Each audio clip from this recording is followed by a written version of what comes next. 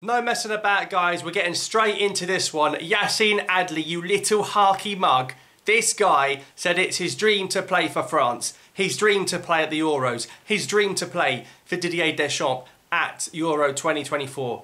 You little mug. Go and play with all your baguettes down the boulangerie, mate, because you didn't want any merguez, did you? Shocking. Absolutely shocking. Does this guy actually think he's serious? He's so deluded. Look at the players in the French central midfield ahead of him. Like, it reminds me of that Mourinho thing when he goes, Otamendi, Kevin De Bruyne, Fernandinho, bloody Camavinga, Tchouameni, Fofana, Guendouzi, Kamara, Zaire Emery. This is football heritage. What are you doing? You're literally playing with Ismail Bennacer every week. That could have been our midfield, you little twat. What are you doing playing for France? And why didn't you do it already? If you were that keen on getting that French call-up, you were a bench warmer. A bench warmer for 2 years. You went to the Milan fashion show because you couldn't kick a ball. Now you want to play and think you're the next Pogba. That's disgraceful. This guy was going to be a big part of Algeria's rebuild. He'd worked with Petkovic at Bordeaux.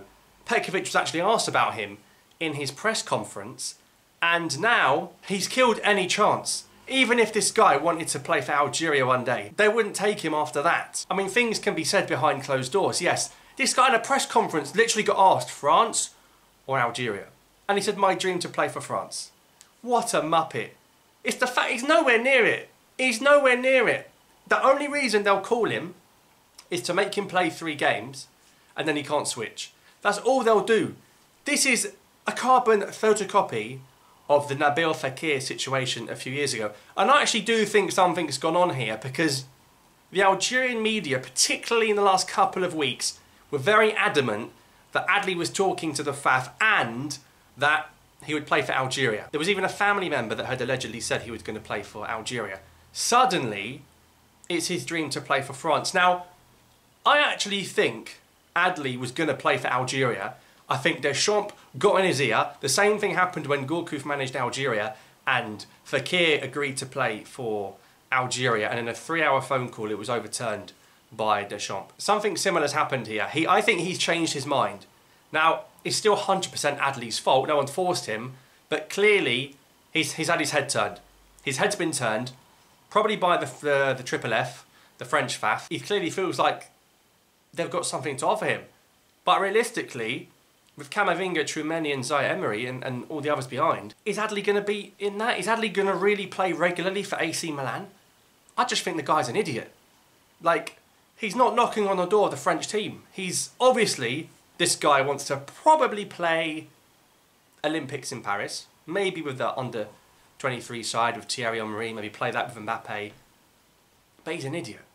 And you think of all the progress we made. We switched Aouar. We got players like Ait-Nouri, Ammi. This idiot, right, wants to eat croque monsieurs.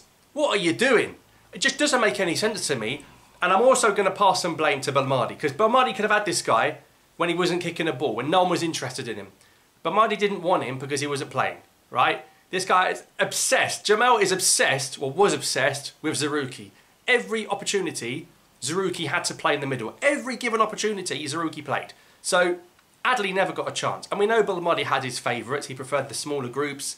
Always going to be the usual suspects. So even now, the Mauritania game was the only time he gave Aouar a real go, Boudaoui a real go. And it came to that. So clearly, we could have got Adli before. We didn't. And now he wants to play for France. Whether or not it was his original choice, it doesn't matter. He said that.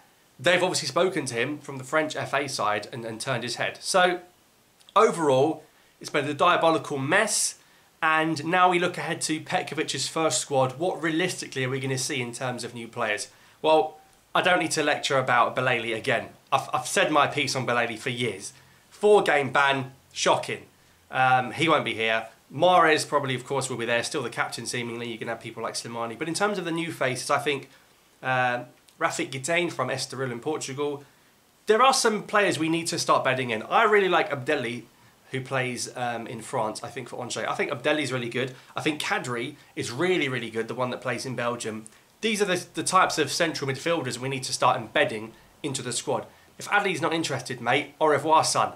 You know what I mean? Salam to Kadri, salam to Abdelli. Get these guys in, and then closer to tournaments, you start big boy conversations. You start Rayan Cherki conversations. You start Michael Olise conversations. I just think these Olympics being in Paris, where it's the French youth team, not the main French team, and you can still switch afterwards, is going to sway a lot of these players' heads to try and play in that tournament at home in Paris under Thierry Henry.